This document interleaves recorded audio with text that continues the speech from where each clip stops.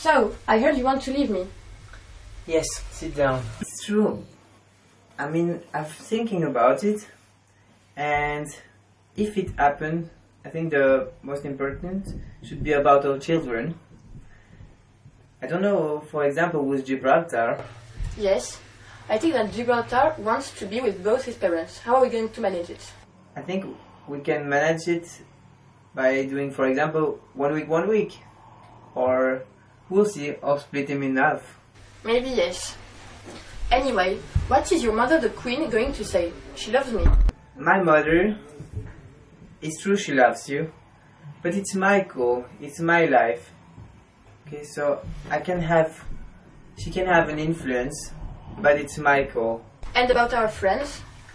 How are you going to do? We were a group before, and now you're living alone. Yes, it's true we were a group, but I think we can still be friends, can't we? Not that sure. For example, Scotland love us. Yes, it's true. But since we are united all together, it's a common decision. It should be compromises. So we'll make a vote and we'll see where it will lead us. Okay. And for the trade, how are you going to do? Why can I not do trades with all of my friends? Should you be all united? Maybe it will be more complicated. For example, for visas or for Erasmus. Yeah. Okay, for Erasmus, for visa. That's true. But maybe for Erasmus, we can still have another compromise to find other solutions. Oh, I see. You are quitting me for someone else. No, I mean, I don't know. Is it for USA? No, it's just... I don't know, but if it's not working for us, we shouldn't then be together. I'm just thinking about it. But of course, if we are not together, maybe I can have some other relationships. That's true. But you know, the thing also is that I spent 350 million pounds per week for you.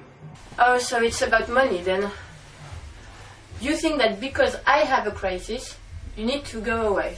No, okay, yes, you have the crisis, but this is another topic. I mean, I pay for... This is a huge amount. It's not 350 million, it's a huge amount though. And, you know, let's change the topic. Just, you always are about laws, about regulations. You can do this. You are from Brussels. You say you can do this, you cannot. I want my sovereignty back. Oh, your sovereignty. Okay, how are you going to do? But even, it's not only about the money. Also, it's always about rules with you. You are in Brussels and you tell me, you can do this, you cannot do that. You know, I want my sovereignty back.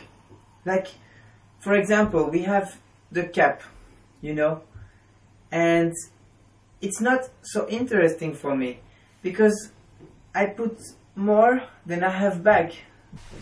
Yes, but anyway, for example, for your scientists, they earn grants because of us. We have an investment of 66 million pounds each year for you.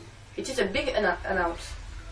Yes, but you know, the investment, I can still maybe have the investment from other country than you.